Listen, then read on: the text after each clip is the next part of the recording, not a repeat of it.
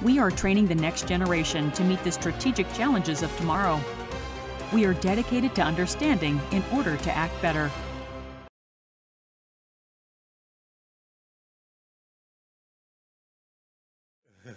Ok, mais prêt à recommencer.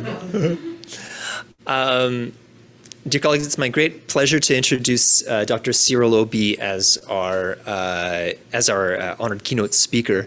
Dr. Obi has been a leader in the study of conflict, peace, and international relations in Africa. I think it's especially appropriate that it be he who addresses a conference that has multidimensionality of security issues at its center. Dr. Obi has worked across a very wide array of issues in his long career, including insurgency, peacekeeping, globalization, democracy, environmental security. And I want to underline in particular his contributions to understanding the linkages among economics, the environment, and armed conflict, in particular in his work on insurgency in the Niger Delta, which asks us to examine critically how oil economies and global economic processes intersect with class conflict and identity politics. He's the author of, I think it's 4 books from what I get to, his publications are quite lengthy and dozens of articles. The most recent book that he's written is Developmental Regionalism and Economic Transformation in Southern Africa, which came out with Routledge in 2020. Also in 2020, he received the Distinguished Scholar Award from the Peace Studies section of the International Studies Association. Dr. Obi is therefore a major scholar who's contributed to the understanding of the multidimensionality of security issues in Africa. And he's also an intellectual leader. He's currently program leader at the Social Sciences Research Council in New York, where he heads up 2 programs, the African Peacebuilding Network and the Next Generation Social Sciences in Africa programs. And I had the great pleasure over lunch to be able to discuss with Dr. Obi a little bit more about what those programs entail. And they're developing the next generation of scholars in Africa and based in Africa, from Africa and based in Africa. He previously served, among other positions, for example, as a leader of the research cluster on conflict, displacement, and transformation at the Nordic Africa Institute at Uppsala as well.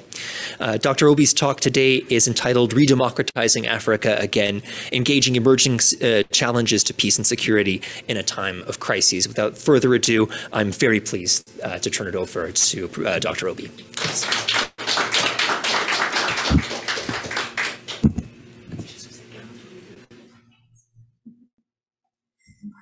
Thank you very much, Theo. First of all, I want to thank the Network for Strategic Analysis for inviting me to give this presentation. I must confess that this is the first time I've left home in 2 years for another country. So it's a bit interesting that Canada and actually Montreal was the first place I had to come to. Secondly, is that I don't have much French. I always tell people, je parle un peu de français, which means I speak little French, and that's about it. Coming at the end of a very long day in which there have been very many interesting presentations and robust debates, I hope I don't send you to sleep. Because I come to the issue of peace and security from this very interesting animal called democracy. And I'm going to argue that in Africa, what Africa needs is to re-democratize on new terms. And my argument is that rather than deal with peace and security essentially as something that you can approach from a military perspective, or even something that you can deal with, capture, and then crush, so to speak, in terms of threats, that this is something that has to do with our humanity as a people, and what we are, and the values that we treasure, and how we consider ourselves human beings. And for me, democracy is at the heart, that it's only when people are free that they can be secure. It's only when they are not afraid that their liberties will be taken from them that they can be secure. And it is only under those conditions that you can have real peace, durable peace. And it's only when they don't have to go to bed hungry or live in poverty. So I have this very interesting approach dear distinguished colleagues, to the whole question of democracy and what it means to re-democratize. Thirdly, is a whole question of the times we live in. Everywhere, democracy is being challenged. And it's such an interesting thing that I call it, and it's not original, permit me to say, the anxieties of democracy. That we live in a time of great anxiety for what is going to happen to democracy, what is going to happen to our world, what is going to happen to those that will come after us, what is going to happen to our children, what kind of world are they going to inherit. We begin to reimagine these things. I hope I don't send you to sleep, but here it is, the presentation. We are living in interesting times, a time of great upheavals and uncertainties, unprecedented opportunities, and hope. As the world gradually emerges from a pandemic of epic proportions and faces threats to the multilateral order that has endured strains and stresses since the end of World War II and the still evolving post-Cold War order, the time has come to rethink the foundational democratic principles, norms, and relationships underpinning society. This will require, among other things, rediscovering innovative ways and tools for transforming our world along more equitable, emancipatory, and peaceful directions. We also need to specifically address the strains to the neoliberal order and its broader ramifications for peace, development, and security. Of note is the vital role of democracy, which is caught in crisis and uncertainty, given the persistence of deepening socioeconomic inequalities, social injustice, and the steady rise of far right-wing groups in old democracies, as well as similar tendencies in their mainstream parties, with implications for social harmony, progress, and freedom. The global context provides a backdrop for unpacking the complex crisis confronting Africa, which has remained a site for competing global, regional, state and non-state interests and multilateral actors. The complex crisis in the region is being exacerbated by governance deficits, widespread social decay, poverty and corruption. Failed economic policies have undermined the social fabric in many countries, a situation that has become complicated by anti-people policies, capital flight, debt crisis, climate change, demographic change, and human mobilities and disconnections that contribute to a mix of growing insecurities. However, amidst this grim scenario, we cannot lose hope, both in terms of the remarkable resilience that is being shown, as well as the possibilities led by a younger generation seeking change and driving growing demands and pressures for democracy from below. There are strong signs of a democratic regression on the continent, marked by controversial elections, the elongation of presidential tenures by manipulating constitutions and parliaments, and high levels of corruption, impunity, and violence. Although the levels of COVID-19 infection and related deaths have been low compared to other regions of the world, the pandemic has had a devastating impact on African economies, disrupted education, and deepened socioeconomic inequalities and inequities that disproportionately affect women. While there are no indications of a spike in levels of violence during the pandemic, its adverse socioeconomic impact has contributed towards democratic regression, either by governments manipulating COVID-19 protocols and restrictions to undermine and curtail human rights, postpone elections, or divert resources towards the militarization of society, or fighting perennial wars against insurgency or terrorism.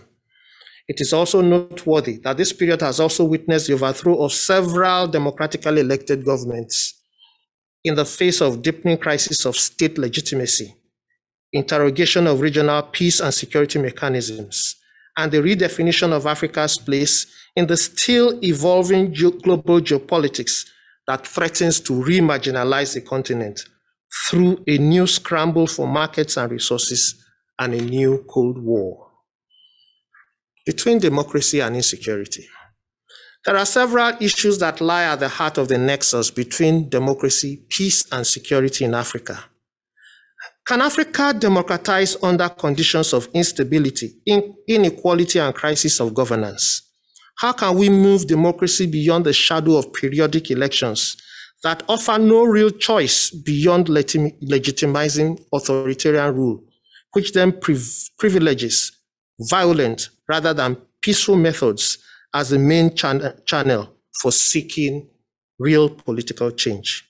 What can be done to support internal social forces fighting for democracy in an era where democratic gains made decades ago are being eroded by a complex set of forces and factors? Several commentators have observed that the momentum that greeted the third wave of democracy, which witnessed popular uprisings that led to the fall of several dictators and one-party states in Africa in the 1990s, is fast fading in the face of the recent upsurge in authoritarian manipulation of constitutions and elections, as well as military coup d'etat. The emerging scenario is one that unfortunately provides a context for the changing trajectories of intrastate conflict, driven by a diverse set of factors, ranging from violent extremism to insurgencies by groups seeking self-determination, or youth protesting against unemployment, human rights abuses, state repression, and high levels of corruption. Africa is caught somewhere between hope and despair, authoritarianism and a potential fourth wave of democracy. Amy Yang refers to the current situation as, I quote, a historical shift, but also a harbinger of an uncharted future, unquote. She further acknowledges the strong desire for change, real change. However, the question remains, will a fourth wave be qualitatively different from the third wave of the 1990s that received widespread international acclaim and support? What type of democracy can deliver peace, security, and equitable development to ordinary Africans? Will the new internal impetus for alternative politics and a paradigm shift in politics receive the support of the international community? There is a sense in which the conundrum of illiberal democracy, authoritarianism, and structural violence continues to reproduce and feed cycles of violence and instability, and constrain efforts to build durable peace on the continent. In spite of the millions of dollars poured into election and democracy promotion, stabilization, peace support, peace building, security and development, counterinsurgency, such efforts and initiatives have either achieved limited success or outright failure, or even fueled more crises. Although Africans clearly prefer democracy to other forms of governance, the problem lies with the kinds of illiberal democracies that have been foisted on them against their will. According to a survey by Afrobarometer in 2021, 7 in 10 Africans reported that democracy is preferable to any other form of government, underscoring their rejection of authoritarianism. The 2020 Freedom in the World report also notes that 22 African countries recorded declines in democratic governance and human rights, the second highest figures during a period of global deterioration.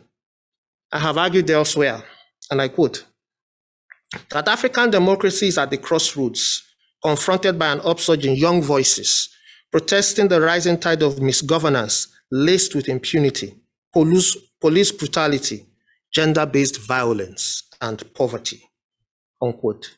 There are several trends in the erosion of democracy in Africa. Africans, particularly the youth, are engaging in popular protests and struggles for greater inclusion and participation in democracy, with far-reaching implications for peace and security on the continent.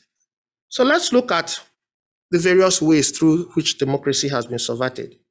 The first is extension and removal of constitutional provisions on term limits. The social upheavals sweeping across the continent underscore the irrelevance of facade democracies on the continent. They are the result of actions of illiberal democrats seeking to perpetuate themselves in power by manipulating constitutional processes or prompting pliant parliaments to pass laws extending or removing term limits regarding the presidential tenures or the number of times an incumbent can stand for elections. The independence and operations of electoral commissions are also compromised to facilitate the manipulation of elections and influence outcomes. In this regard, two-term limits on presidential tenures have been removed in some countries such as Guinea, Togo, Uganda, Chad, Rwanda, Egypt, Burundi, and La Côte d'Ivoire. Let's look at the liberation movements. In other contexts, particularly those where liberation movement or armies have been transformed via elections into ruling governments, they have basically turned their countries into de facto one-party states, perpetuating themselves in power after successive elections.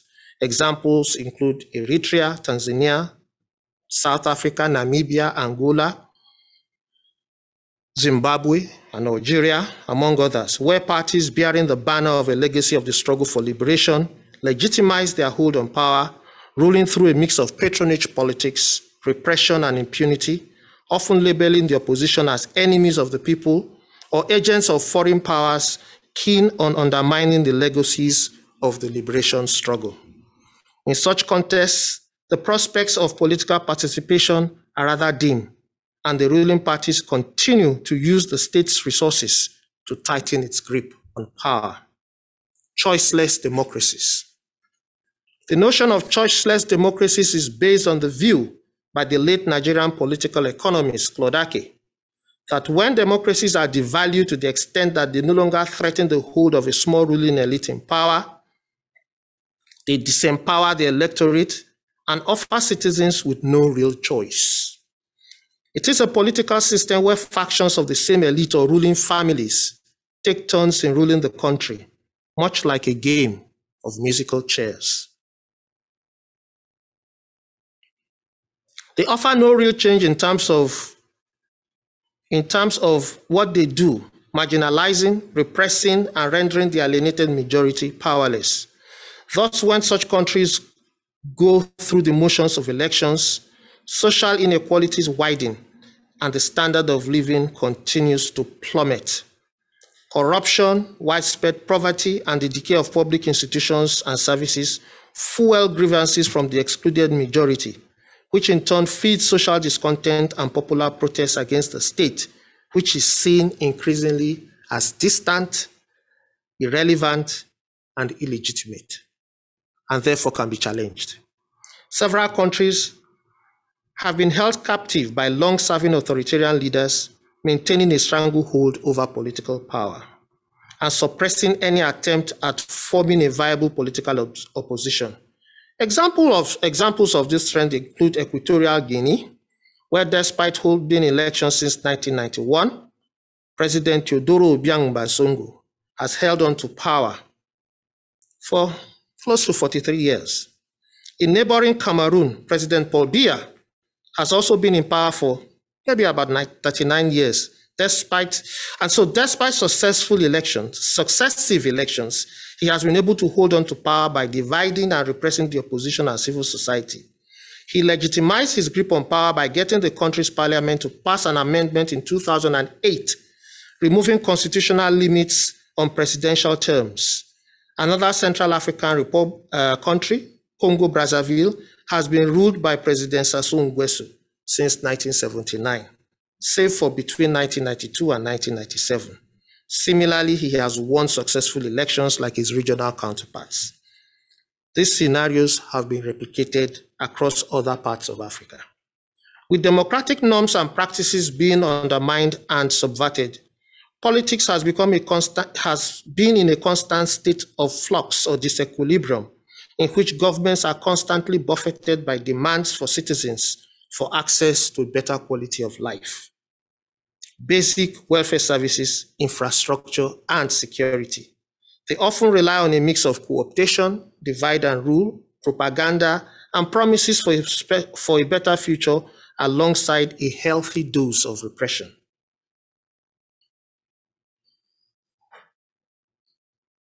To hold on to power.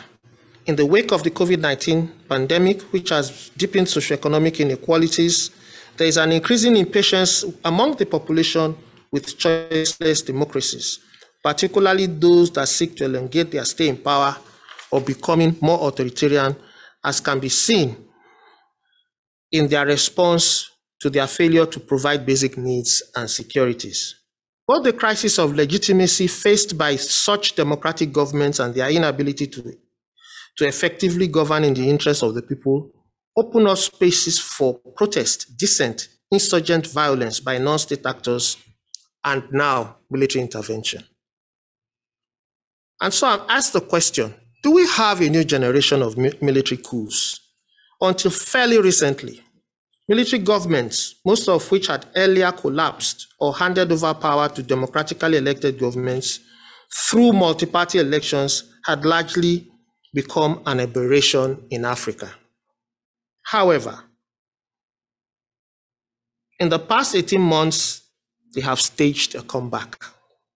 Africa has experienced 5 military coups in which democratic governments were overthrown in Chad, Mali, Guinea, Sudan, and Burkina Faso by young military officers in their 30s and 40s. This trend has not only set off alarm bells across the continent, but in many global capitals concerned about the possibility of a spread of coups and the further destabilization of entire regions with implications for international peace and security. It is important to note that several of the coups were preceded either by massive street protests by youth against years of misrule. The new generation of young military heads of state have so far not provided any radically different roadmap for a return to democracy or advanced a clear agenda for political transformation. For example, while the new military rulers in Burkina Faso are promising a 3-year transition, those in Mali have proposed a 5-year transition, and the military ruler of Chad has promised a 1-year transition. There is also some difference in the way citizens have responded in different countries. While interventions in Mali, Guinea, and Burkina Faso were greeted by public demonstrations of support, the situation in Sudan has been different, and demonstrators protesting against the military are demanding popular democratic rule. In neighboring Chad, there were also protests against the coup by the late president's son, Mahamat Déby. While military interventions in West African Sahel have occurred against the background of increased levels of insurgency by Islamist extremist groups, the effects of the pandemic and public disaffection with government's inability to protect local populations has been a factor to consider. Although it is early days yet, and most of the new military governments making symbolic gestures, such as the formation of civilian or military-led transitional ruling councils, are convening national dialogues, there is no doubt about where true power lies, and if the widespread support that the new military governments enjoy would translate in the long term into the transformation of the relations of power between state and society, youth groups, and members of the political opposition, is something that we should continue to watch. With the advance of the militarization of politics, albeit by a new generation of military rulers that are either riding on a wave of popular power, as in the case of some of the countries of the Sahel, or seeking to neutralize such forces, as in the case of Chad and Sudan, it is appropriate to analyze the response to emerging trends at the regional and global levels. Before returning to the fundamental question of whether what we are witnessing is support for military rule or the perception that the military is the only viable option for getting rid of discredited, choiceless democracies and inept, sit-tight rulers. The limits of regional responses.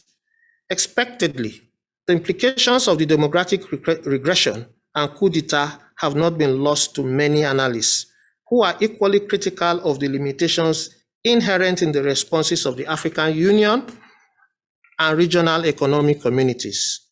We are witnessing a situation in which the AU and ECOWAS norms for preventing or penalizing unconstitutional changes of power have practically become ineffective.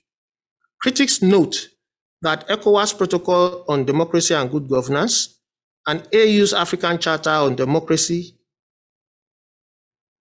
Elections and Governance, which are often invoked to suspend membership of countries that engage in unconstitutional or military coups, have often turned a blind eye to unconstitutional extensions of power, misrule, and the suppression of legitimate protests. They often refer to the neglect of widespread grievances against the government deficits in Guinea, Mali, and Burkina Faso that contributed to the coups. For instance, the ECOWAS imposed economic and diplomatic sanctions of Mali following the May 2021 coup in the country. Not only did Somalians take to the streets after the country's new leaders condemned the action of the regional body, neighboring Guinea, which later had a military coup, dissociated itself from ECOWAS's action. A proposal by France, Mali's former colonial power, to the UN Security Council to sanction the military government for extending its political transition program till 2026 was blocked by China and Russia.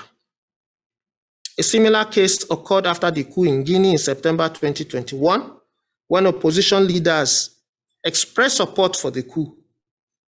In the same regard, thousands of Guinean protesters poured out into the streets to protest ECOWAS's sanctions. According to a Guinean activist, Ibrahim Sorimara, I quote, "Where was ECOWAS when Alpha Condé was changing the constitution? Where was ECOWAS when Alpha Condé wanted to run for a third term? Where was ECOWAS when the people of Guinea were suffering injustice, inequality? Where was ECOWAS?" Unquote. In neighboring Burkina Faso, where a coup took place, resulting in the overthrow of President Roch-Marc Christian Kabore in January 2022, crowds demonstrating their support for the putsch similarly condemned ECOWAS's stance. But even then, when 78-year-old President Ouattara of Côte d'Ivoire went back on his initial promise to leave power after serving 2 terms, contested and won a 3rd term without much protest from ECOWAS or AU, while Mahamat Deby, who seized power in Chad after his father's death, did not face any sanctions from the AU.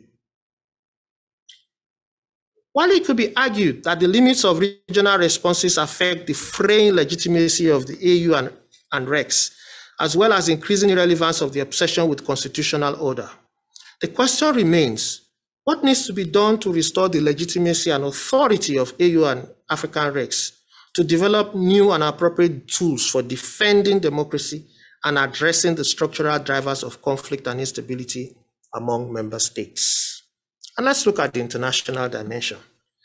While the drift towards democratic regression can be attributed to the failure of the political class to run inclusive governments based on socially equitable policies, and the weaknesses of regional mechanisms designed to prevent unconstitutional change of power, the situation has become more complicated by the international actors and mechanisms. This trend has taken several forms. Of note is the militarization of international partnerships that have tended to prioritize short-term hard security and strategic interests over long-term human development, social justice, and human security calculations. With more emphasis placed on countering violent extremism and the fight against local affiliates of global jihadist terrorist groups through initiatives such as the G5 and special military training partnerships and strategic economic interests, while neglecting or overlooking the governance deficits and excesses of local ruling elites, sections of the international community have become part of the conflict dynamics of various parts of Africa.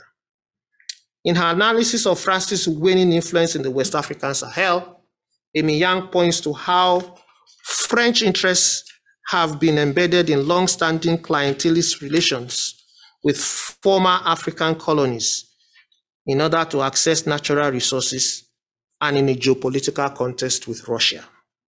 Equally significant are the shifting geopolitical dynamics that has witnessed the growing decline of French power in Francophone Africa, particularly among the younger generation of Africans. Inroads into the continent by emerging powers and other states such as China, Russia, the Arab Gulf states, Turkey, and Saudi Arabia, who are jostling for influence, even as Western powers, including but not limited to the US and UK, struggle to retain influence on the continent in the face of competing domestic and global challenges. The securitization of the region has also fueled the leveraging of military responses and interventions in response to the spread of jihadist and insurgent groups. Amy Yang explains the consequences of this trend in the form of the proliferation of armed groups in response to perceived arbitrary injustice in relation to both state and jihadi groups, and the labeling and targeting of dissenters or opposition elements as terrorists by states, which also take advantage of international resources and support for the war on terrorists to reinforce their repressive capacities, all too often at the expense of delivering public goods, basic freedoms, and security to their own people. The militarization of security and development aid in the region also reflects in the background of the military officers behind the most recent rash of coups. According to Ebenezer Obadari, I quote, "They all received their training in the West," unquote. He further notes that, I quote, "Both Derby and Amiba trained in France, while Goita trained in France, Germany, and the United States, including a stint with the US Army Special Forces," unquote. In most cases, these officers have been part of the elite or special corps of their country's armed forces, with close proximity to those wielding political power and, by implication, international security partnerships. The changing geopolitical landscape, marked by the emergence of new threats ranging from highly mobile transnational armed groups, the deleterious effects of climate change on already dire environmental and socio-economic conditions, of deepening inequality, poverty, and youth unemployment, provide a combustible mix that is further complicated by a new scramble for natural resources and spheres of influence by competing established and emerging powers. The recent coups may yet be one of the unintended consequences of building the capacities of African militaries for counterinsurgency and stabilization operations. The international template of democracy promotion, electoral democracy, and constitutional order, through support for free and fair elections, election observation, support for electoral management institutions, training and sensitization programs for civil society, electoral officials, and law enforcement agencies may have contributed to the capacity to conduct elections, but it is difficult to tell the extent that these have translated into the institutionalization of the principles and norms of democratic governance. If the evidence of the state of democracy on the continent is anything to go by, it suggests that elections have not led to political participation and change. Secondly, is a standard template of the international community relating to the issue of post-conflict or transitional elections, which are often short. These tend to be focused excessively on exit elections in conflict-affected settings that are usually bereft of sustained reconciliation based on sustained engagement and dialogue between erstwhile opposing political groups on how to effectively address long-standing grievances. The quick exit option and attention on the big players often suggest that the foundations and scaffolding for democratic transitions are often brittle and susceptible to collapse further down the road. Another related point that has come up frequently in the literature relates to the gaps and incoherence in the strategies and policies of regional organizations, the international community, and neighboring states towards states in transition towards democracy. Such cracks and inconsistencies often send conflicting signals to incumbents in power or their chosen successors, which in turn contributes to the fragility of the democratic project. A factor that is not often obvious is the way in which international security partnerships, particularly those of a military nature, are sometimes instrumentalized by wily African leaders who strategically channel resources to bolster their state's repressive capacities, while systematically underfunding some sections of the military. A point also made by Nyang in relation to the situation in Mali before the coup. It is a situation that occurs in varying degrees across the region, calling attention to the need to re-examine the cleavages and grievances within the militaries and how this plays into local politics. The issue of providing international support for peace and security calls for a paradigm shift based on a deep knowledge of the changing social dynamics and a sound understanding of the areas of potential positive impact in the countries across the region. Africa's future lies in the hands of its youth and the growing impetus for re-democratization and a generational power shift. The international community will need to understand the codes and nuances of the emerging forces of change in Africa, drawing on research and a careful reading of alternate politics and moving away from outmoded paradigms that are fast being outpaced by social struggles, innovative technologies, regional and global transformations. And so I try to hazard a way forward. The way forward out of the multiple crises confronting peace and security in Africa lies in the transformation of the state and politics along radically participatory and developmental democratic lines.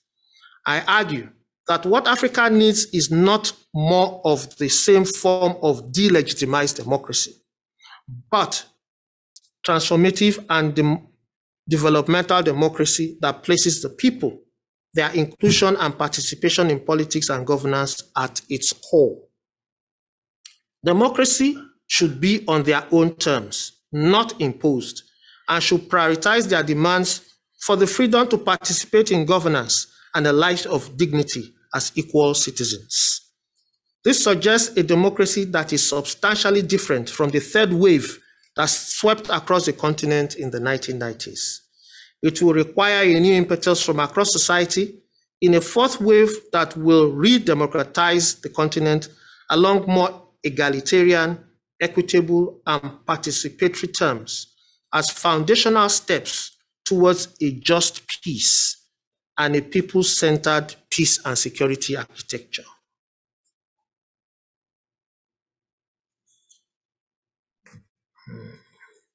Peace can no longer be imposed from outside or from the top down. It has to be grown from the ground up. The role of the international community is first to understand the new social impetus for political change in Africa and retool its strategies for supporting capacities of Africans who daily struggle to redemocratize their societies and transform their lives. It will involve renegotiating the terms of engagement with Africa as an equal partner, investing in the co-production of knowledge, supporting the building of new capable and participatory institutions, and supporting social justice initiatives that add value to the lives of the people. The capacity of states should be supported to deliver sustainable development, while also expanding their access to global markets. It should, however, be noted that no matter how supportive the international community is, African elites and people should take the lead in negotiating the new social contract that will emancipate long-suffering citizens and embark on re-democratizing the continent in ways that will guarantee freedom and form a durable basis for equitable peace and security. Thank you so much for your attention. Thank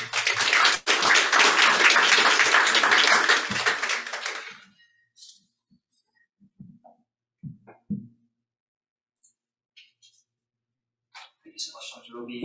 So we have plenty of time for questions.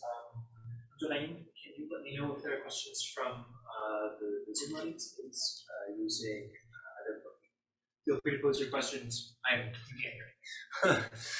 folks on the Zoom, I'm sorry, can feel free to pose their questions either on the chat or by raising their virtual hands, and we'll get them.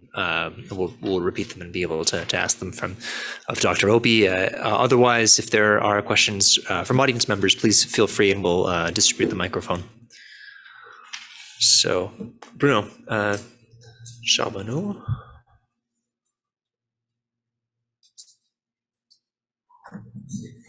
Thank you, Professor. Very interesting. Lots to talk about. This year's the 20th anniversary, as you know, of the African Union. I won't ask you what you think of the African Union. You made that clear, but the African Union is also a symbol of Pan-Africanism, and you've talked about Africa as a whole in many ways. So I was just wondering about the state of the Pan-African project. Is it dead? Is it still alive somewhere? Can it help or contribute to your argument about re-democratization of Africa? So I'd like to hear you about Pan-Africanism. Thank you. So I don't know if this is on. It's on? Okay. I don't know if I should take this or I should collect questions. What would you prefer to do? Either one is fine by me. Okay, why don't you answer? Thank you very much. I think that's a very good question. Now, one of the things I argued about was the need for a generational shift in power. And so, yes, the Pan-African project is alive. But the question is, whose Pan-African project is it? Now, when you look at the AU critically, it's kind of become, over the years, and I'm not saying that it's not had its uses. The African Union has been very useful. And at the time it was born or it was formed, it actually lived up to expectation. But my argument is that the social dynamics, the rate at which the social dynamics in Africa is unfolding is such that it is outpacing the capacity of the African Union to cope. And it's actually trying to play catch up. But again, the African Union is caught up in a particular image that is formed by the elite who control power in a lot of these African countries. And my basic argument is that the models of democracy that they are running more or less do not respond to the yearnings and aspirations of the younger people. The younger people are imagining and dreaming of a different kind of Africa. The fundamental question then is the African Union going to respond or live up to those dreams?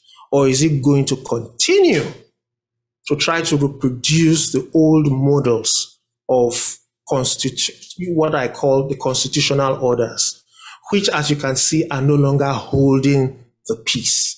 And that's why this becomes so critical in this discussion. We really can't talk about peace and security if you cannot have what I call political containers that are flexible and expansive enough to respond to the people, to deliver development in real terms to them. So that is what the argument is. So the state of the Pan-African project is that the Pan-African project is in a state where it's looking to the past, but it's also at a juncture where it can only be transformed if there's real change. So that is my answer. I don't know if I answered your question, but it's a time for change for the Pan-African project. It's lived very long. It has to evolve. If I can just quickly follow up. So where are those sources of a new form of Pan-Africanism? In the youth social movements? Or is that... That's an interesting thing. It's a process that is ongoing. Now, when you look at the protests that are swept across the continent, particularly the new protests that are not just the ones in the streets, but the ones in the social media. For example, in Nigeria, there was NSAS. In Burkina Faso, you had a lot of them. Something happened in Senegal not too long ago. They are all scattered episodes that are happening all over the place. So you have them in the streets, you have them in cyberspace, you have them in university college campuses, you have them among progressive sectors of the middle class. You even have them in social movements, but they have not come together. And one of the things we have seen in the kind of dynamics that is unraveling across the place is that because they do not see change coming through the ballot box, some of them have supported the new generation of military rulers, hoping perhaps that if those people are able to take out or remove the illiberal Democrats that have stood in the way of the evolving democratic project, then a new democracy can be born.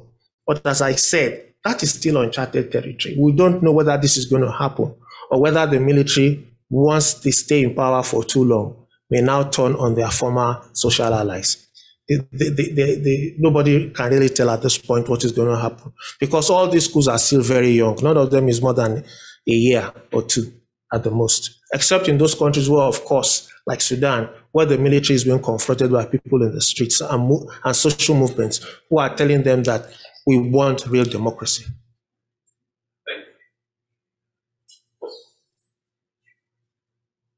I might actually take advantage of the fact that I have the microphone in my hand to ask a question. I'm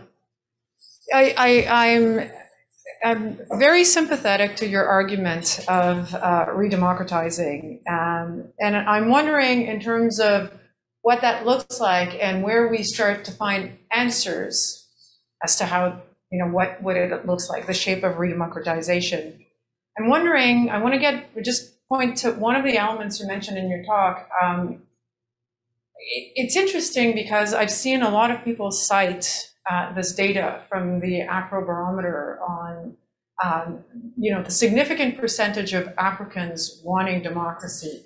And every time I see these numbers, I wonder, how do they define democracy? What is it that's inherently appealing about democracy to these people being polled and to see these numbers? And I think that's one of the questions we need to ask, because I'm not sure that when Afrobarometer polls them, they necessarily understand democracy as me as an external person understands democracy. And I actually think that there might be some answers in terms of how we look at re-democratization. So I was wondering if you could maybe provide us a bit of an answer what you think they find inherently attractive and why they're in the numbers that they are answering that they actually prefer democracy. I don't know if the question was clear. Yeah, I understand what you're trying to say. It's not a trick question. I'm just really No, I do. I understand what you're trying to say. And there are various ways of approaching this. I think we have to go back to history. Now, if you look at the history of democracy in Africa, it came via, in many cases, the decolonization route. And so for people, their first encounter or their first approach to democracy was freedom. And that is still there. That for the African, democracy is about freedom. And that is true for the universal principle of democracy everywhere in the world. It's about freedom. And it's not different in Africa. African people value freedom. The question then is freedom from what and for what?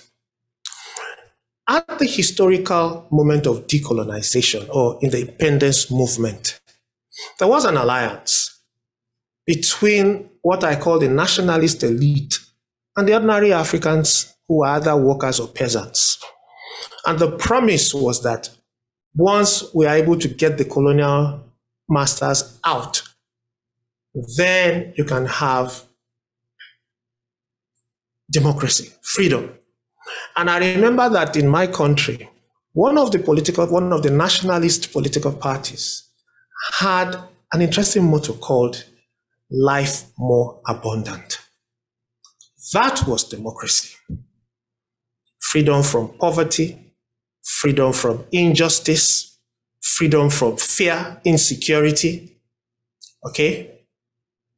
Access to public goods, water, light, good education, health. Democracy was measured in concrete terms, and it has not changed. The question you should ask the young person in the streets today is, are they employed? Do they have access to water? Do they have access to electricity? Are they safe in their homes? Are they free? Now, when you answer those questions, you don't need Afrobarometer. People love democracy. Africans want democracy. But the question is, whose democracy is it? Is it the democracy of the elite? You can argue that from a historical perspective, what happened to that alliance that won independence was that after independence, the nationalist elite moved to replace the departing colonial powers with all the perks, with all the privileges. And that alliance that came into power, so to speak, that was elected at the moment of independence, broke up. And so you had this ruling elite up there. And that's what I call the disconnection that took place. Now, something happened in the 70s and 80s that actually worsened that disconnect. And that was structural adjustment with the neoliberal market reforms, the rolling back of the state and the liberalization of the economy, and the complete erosion of the welfare gains, which had been inherited at independence. People had education because a lot of the governments needed manpower for the civil service. So they had education. There was a lot of construction that took place. But with structural adjustment and the erosion of the welfare gains and the almost virtual abandonment of social development, our social policy as a government policy, because everything now went to the market. And the things that were so-called privatized, the public institutions that were privatized were basically gobbled up by the local elites and international partners, and people lost jobs, people dropped out of school, and the social conditions became even more difficult, and the population continued to expand. And so these became very difficult socioeconomic conditions within which to sustain that democratic promise. And now you have COVID. And so you can see the layering. So the reality is that democracy in Africa needs to respond to these demands, these basic demands. People want to feel, touch, smell, and experience democracy as something that they can relate to directly, that has implications and an impact on their lives. Because increasingly they see the state as an alien entity that does not respond to these issues anymore. It's no longer the state at independence. It's no longer a state of the people. I hope I'm making sense. So that is why African youth want a different kind of democracy that speaks to their reality, that speaks to their aspirations, that gives them security, food, light, hope for the future. That's why we are arguing and saying it's not that we are throwing democracy, baby and bathwater. What we are saying is that we are asking for re-democratization, a redefinition of what democracy should be, and it should be relevant to what the citizens want, their aspirations, and their own development as human beings and their dignity. That's it.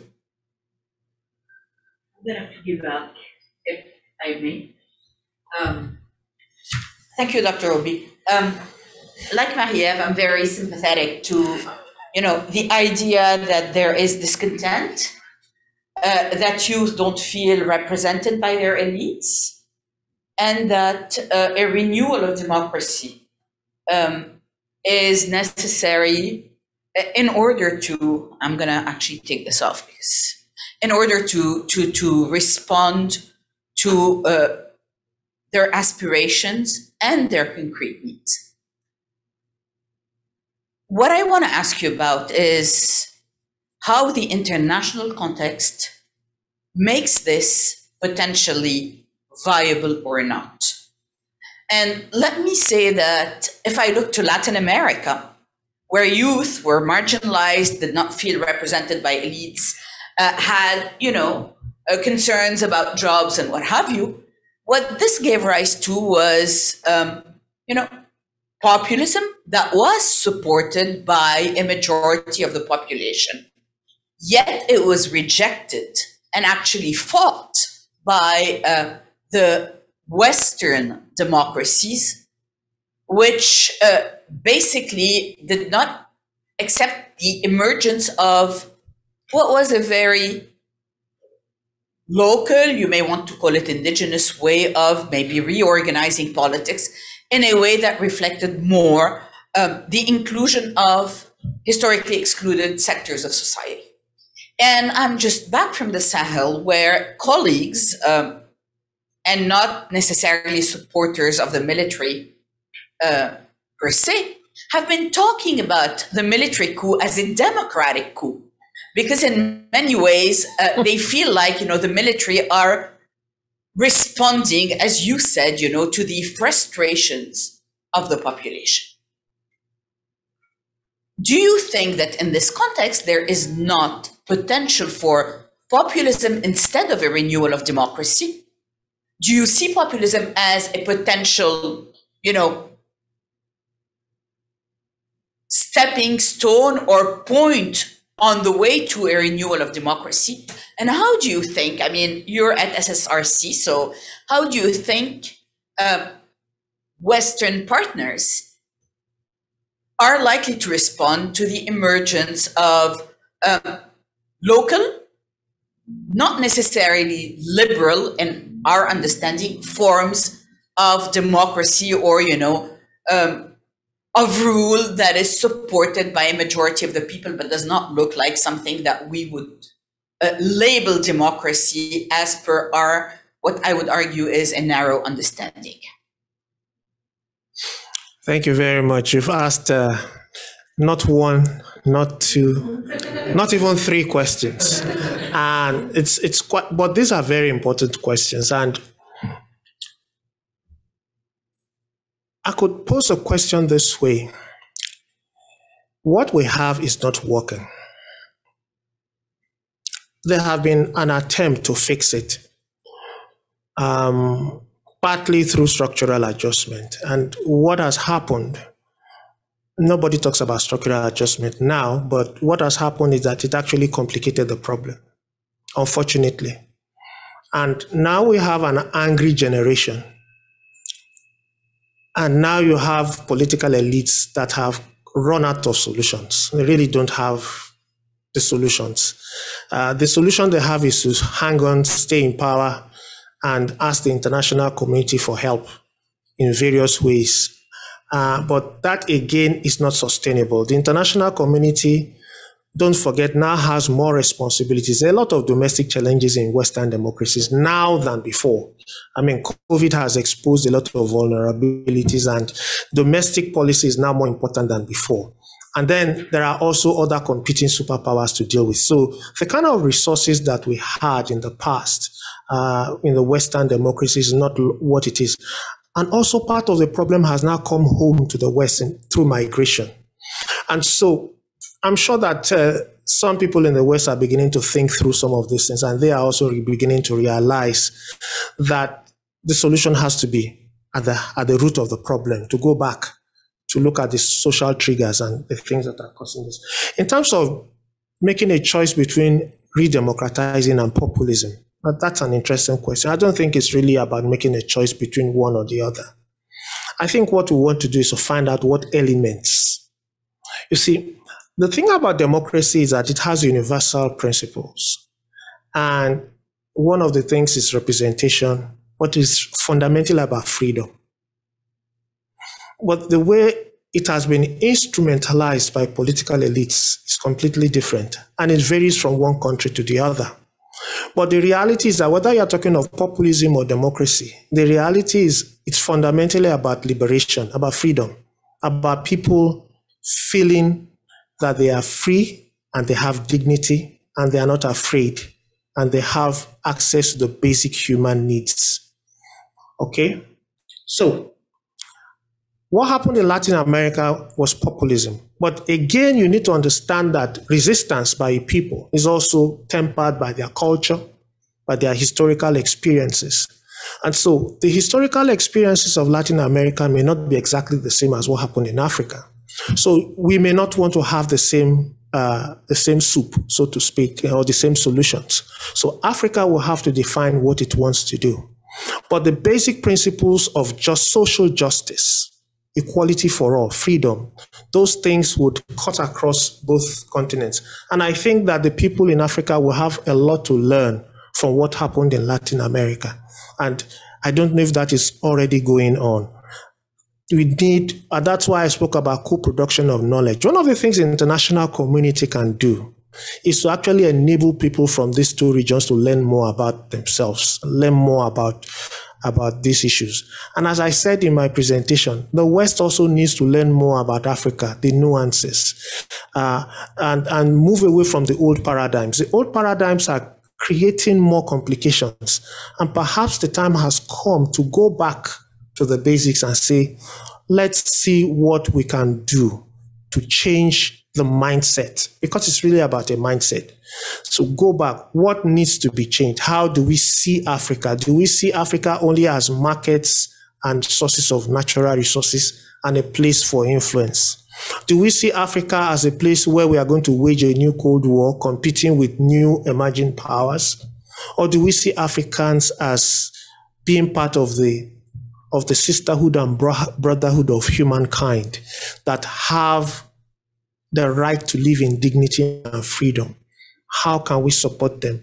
How can this be a mutually beneficial relationship, not paternalistic, not one in which it's about extraction, not one in which is about global hierarchies, but a world where we have a basis for social harmony based on mutual respect, equality, and dignity? I think it's that humanity must come to that realization that war does not solve problems, and that power in itself should not just be about being in a position where you can force the other to do your will, but power is that capacity to coexist peacefully with mutual respect and to actually work together and reap the benefits of cooperation rather than competition.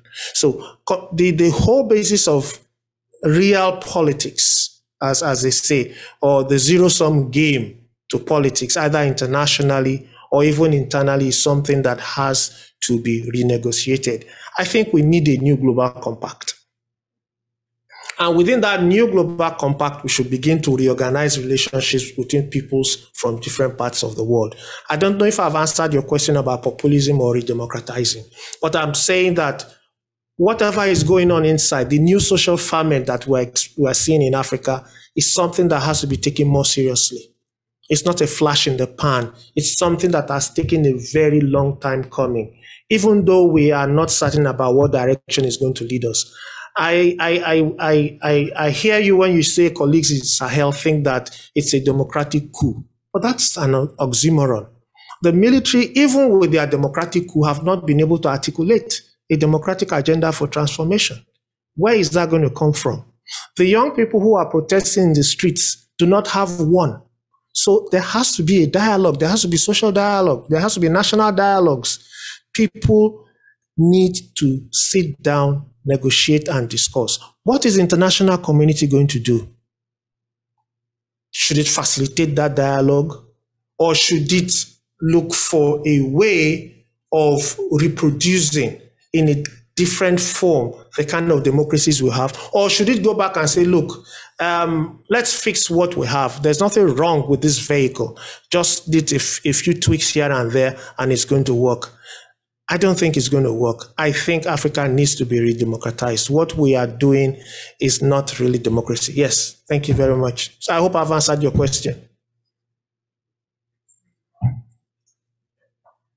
Thank you very much for your talk, Dr. Obi. I really appreciated the emphasis that you put on democracy in Africa as being about, or what I understood to be, self-determination, right? Democracy is about freedom. It's about this autonomization within the world.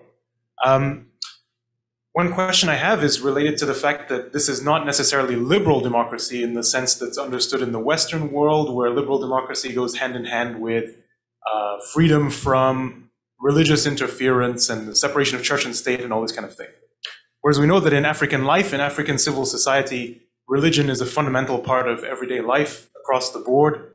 I'm just wondering what your view is about the relationship and the future relationship between democracy, religion, and security in Francophone and Anglophone Africa, where religion is kind of in the public sphere in different ways. So in Francophone Africa, there's a lot of challenge to the kind of French state model of secularism. It's associated with a kind of old generation of politicians. It's coming under challenge from the uses of religion by jihadist groups and other types of things. In Anglophone Africa, for example, in Nigeria, we have Pentecostal groups that are part of sort of demobilization campaigns. In many ways, across Africa, religious groups are also part of kind of filling these gaps left by structural adjustment and many other forms of retrenchment. So religion has this big role to play. So what's your view on kind of democracy, religion, and security? Thank you very much. I'll just pick on something you said about Pentecostalism in Nigeria. One of the things you will notice is that Pentecostalism in Nigeria actually received a boom during structural adjustment, when the state withdrew from its welfare rule and people were left, hanging in there. A lot of families, breadwinners lost their jobs. A lot of people even lost their lands, property. And so they had nowhere to turn to. And the only thing that was left was hope. And that is something that is not in short supply in the Pentecostal churches. And there's also the economic dimension to the Pentecostal churches, that a lot of people who ordinarily would have gone into other professions also received the calling, so to speak. And so for them, church became business. And because there's a huge number of alienated, hungry people, not hungry not just in terms of food, but people hungry for meaning, something to look forward to, something to hope for, a miracle, or in the words of the adherents, a breakthrough. There are too many people that are hoping for a breakthrough. And this is the only way, because they don't see a breakthrough coming from government, because they see the government as people out there. And so that reconnect is when the people are reconnected to the state. Now, they've been disconnected. And one of the gaps that are being filled, one of the actors that are filling those gaps are religious organizations, one of which is the Pentecostal movement. But you will also know from fieldwork in Northeast Nigeria that some of the Islamist movements also do welfare. They build schools, they offer food, they give loans. Again, because of the gap that has been created between the state that has been disconnected from the people. So what is going to happen in the future when the state reconnects with the people in a re-democratic form? Will that need still exist? That's a question. If people graduate from college and can find a job and can find decent accommodation, access to healthcare, will they really need the hope when their future is already guaranteed? That basic welfare component, when it's not there, a lot of things go bad. When the state is not present in the lives of people, or delivering or facilitating the delivery of tangible things to them. And it's because of that delegitimization of the state that you see people turning to other authority figures and authority spaces. And I'm saying that because the illiberal democracies that we have not paid, they don't seem to understand that their relevance, their legitimacy is only to the extent that they can deliver these things. We will always have to build the capacities of militaries. We would always have to do security sector reform. We would always have to do demilitarization. We would also have to always put in troops to peacekeeping troops, because the social sources of this discontent that continues to simmer is because of this disconnect. So we have to go back to the fundamental thing. Even the Pentecostal churches or the Islamic churches and they're also Oriental, they are religions also from India and China coming to Africa. Everybody is coming there because there's a market for hope, because they give people hope. And for some people, they give them money, because a lot of people believe that they can deliver miracles that can transform their lives. They can give them breakthroughs. And so they are also ready to invest in what I call the faith industry. But if we have a social basis, a new social contract that delivers concrete dividends, so to speak, in the name of democracy to people. And yes, it's true, it may not be liberal democracy, but liberal democracy itself is a historical product. And what liberal democracy is doing to the Western democracies now, Western thinkers need to think of re-democratizing the West. Because liberal democracy was a product of a particular history and a particular revolution against feudalism. Feudalism is basically long dead, and if it survives, it's symbolic. What and how can Western democracies deal with the inequalities and inequities that are actually causing so much anxiety in Western society? That's the question. I mean, nobody could have imagined an assault on capital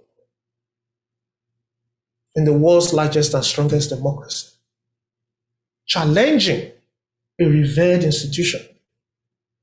That in itself is a symbol that something needs to be reformed or revised.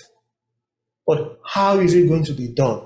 Do you do it by repeating what has been done before, or do you chart a new course? And it's that new course that I am calling re-democratization. It's not an abandonment of democracy, but actually a reinforcing of democracy to respond to the social needs of the moment and to build a foundation for an alternate future that responds to the same age-old principles of democracy. I'll hop in with a quick question then. Thanks for your talk and for these provocative remarks. Cyril, youth in many African contexts now are trying to navigate uncertainty and anxiety, as you've mentioned.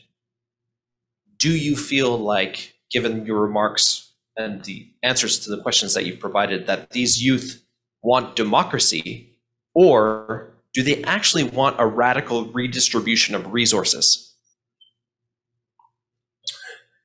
And I ask you, can you have a radical redistribution of resources without democracy? It's called revolution. You said it, I didn't say it. And even then, it has to be a democratic revolution. So you see, we agree. And when I was asked to give a keynote, I said, I'm going to come to talk to my audience to interrogate certain things. And I don't know if I've succeeded in doing that. So I didn't want to come with a standard text to say, let's look at the various ways in which we support capacities to demilitarize, to do peacekeeping, to do security sector reform, to do transitional justice. But let's go to the heart of the matter. Social organization, because that is the greatest challenge we have. And we live, as you said, in a period of great anxiety and uncertainty. And nobody does well. Nobody does well in a period of uncertainty and anxiety. But we have to go back to the basics. That you're right, that part of what people want is not just redistribution, they want justice. Because if you redistribute and you don't give justice, then you redistribute to the people who already have. But it has to be redistribution with justice and equity. And we live in a globally interconnected world Now, if the conditions in Africa, if you are able to do a new social contract on the basis of re-democratization, and you can redistribute, and you can give justice, a lot of the young people would actually find life meaningful. The uncertainty would go, the anxiety would go, and the whole industry around doing peace and security will be radically transformed. The beautiful thing actually is that on itself, the concept of security is being unpacked. It's not just about arms anymore. It's not about the military anymore. Climate change is throwing a whole complete different complexion. Environmental issues are throwing a completely, the public health crisis is throwing. So even security, actually for now, the international community has a lot more to do in those other aspects of security that would actually prevent the entire breakdown of systems that require these massive amounts of resources that do not address the fundamentals. Can you imagine how much has been spent on international peacekeeping in the past 10 years? How many of those wars have been resolved? I'll give you an example. Look at Afghanistan. Do you know how much was spent in Afghanistan? Do you think Afghanistan is now more peaceful? Do you think so? If you use a fraction of that to address the social underpinnings of discontent and grievance, you could prevent those kind of issues. And do you think that Iraq is more peaceful? So one of the things that I think we as social scientists and scholars and practitioners need to do is to begin to look at alternative paradigms. We should keep the dominant paradigms, but we'll also begin to explore other paradigms. Because once the dominant paradigms become outmoded, it's those new paradigms that you will need. And for selfish reasons, that's the only way we can keep ourselves in business, by the way. Because if we keep saying the same thing and people are going into the field and they see that those solutions that we've been saying for the past 10, 20 years are not working, they won't listen to us anymore. You don't want to know who they'll be listening to. You're laughing because you know who they'll be listening to. And we don't want that. Because those guys have no solutions. All they just want to do is just to attack the enemy. But that is not that's not what is going to bring about sustainable peace for us. That's not what is going to give us the capacity to address the fallouts of climate change, which cannot be tackled by one country, but actually require a concerted effort across board, across regions. And then the whole question of international peace and security would actually be humanized. And when you humanize and not dehumanize international security, then we are getting closer to the solution that societies can live in real harmony. And it's not just about one-upmanship, one power against another power, but everybody together will become powers. And it's not the power of the gun, but the power of peace. Yes? I've been wanting to ask that question, but now that you bring it back, bring it up, climate change. I'm working on climate security in West Africa right now. Wow. I've been for a few years now and trying to build that project.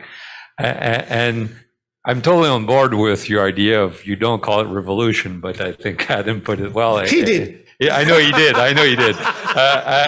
And I know that's what you're also saying, and I agree with you, and so on and so forth. But if you take into account climate change, I'm going through right now the IPCC report, the Working Group 2 on the causes, or the consequences of climate change. And obviously there's a whole chapter dedicated to Africa. And let's put it that way, it's not looking good. And so my point, I guess, or the two things, of the wrench I'm throwing basically into this is, one, there's a sense of urgency there. Your revolution, in other words, is running out of time. And it's also out of the hands of Africans, because the ultimate solution, I mean, in climate security, they talk about it as if we need to build resilience and blah, blah, blah. Africa is the most vulnerable continent, and so on and so forth. But there's nothing about climate mitigation, because climate mitigation is obviously elsewhere. It has to be done in Europe, in North America, in China, mostly India. So the big CO2 emission emitters, right? So there's a sense of urgency, and there's a fact that Africa has nothing, very little in terms of the future of global climate change. And so I cannot help but be very pessimistic. I apologize. And so I'm hoping you can give me some hope. I'm just wondering how you deal with those, because both urgency and the fact that the center of power is about climate diplomacy elsewhere. And if you look at COP26, in Glasgow last fall, they don't listen to African leaders or small island country leaders. They listen to oil industry leaders still in 2021, 2022. So anyway, sorry to throw that wrench, but well, I think you actually you've made some very interesting points, and the good thing about what you just said is actually you're going back to the core issue of this conference, which is building capacity. And for me, it's not out of Africa's hands, because there is no way the rest of the world can insulate itself if Africa goes down the tubes in terms of climate change. So it's partly in the interest of the world to make sure that Africa's interests are accommodated and respected. That's the first point. The second point is, are the people around the table speaking on Africa's behalf, are they part of the illiberal Democrats? Or are they what I call the new Democrats? So it goes back to the point that part of the issue is the international community has the choice of supporting those who truly will represent the interests of Africa and the future of Africa, or those who are interested in sustaining themselves in power and exchanging international support for the ability to perpetuate themselves in power. The international community has that choice. So again,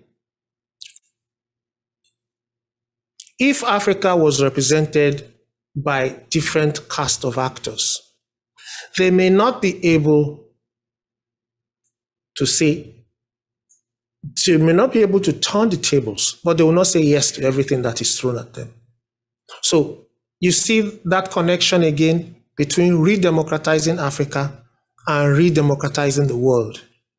That if the world runs on different assumptions about humanity and the kind of things that will truly liberate mankind in the long term, and equitable distribution of resources and opportunities, those core principles of dignity and emancipation, if the world takes this more seriously and Africa is doing this, then there will be a basis for a real global conversation on how to address these issues. So there is hope, but hope would only lie if there is real change. Then you run into the temporal challenge, right? The kind of short, So, shorter. Right? Yes. So we come back and we say there is hope, but is there hope for real change? With the kind of anxieties and uncertainties that we are facing now, I think humanity would need to understand that time is running out and that we should begin to take those steps that would rearrange the social order on more equitable and emancipatory terms.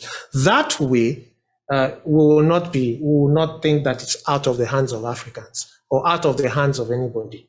We would only begin to think of how we can collaborate and have a new social compact that will bring everybody to the table, joining hands to begin to address those issues. Thank you so much. It's a wonderful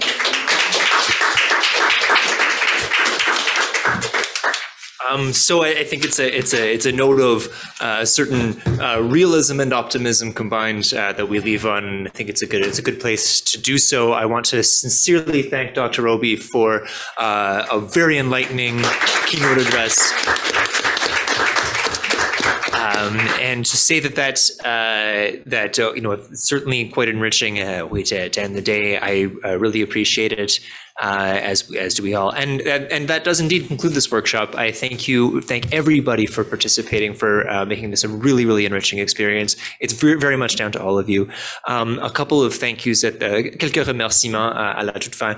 D'abord à ma collaboratrice Marie-Ève Desrosiers pour tout l'effort que tu as consacré. Merci.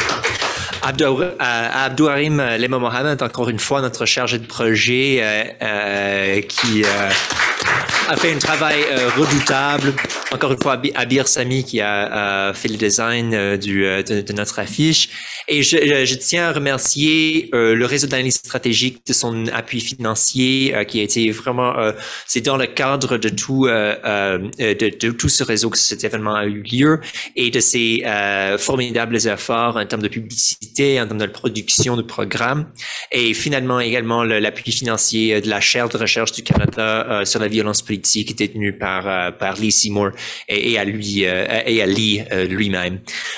Sur ce, ça conclut l'atelier. Merci encore une fois très chaleureusement à tout le monde, à tous nos présidents, présidentes et à tous les intervenants d'avoir vraiment construit une très belle journée, très beau retour, je pense, pour tout le monde aux événements en présentiel académique. Il fait du bien, n'est-ce pas? Merci beaucoup et bonne soirée à tout le monde.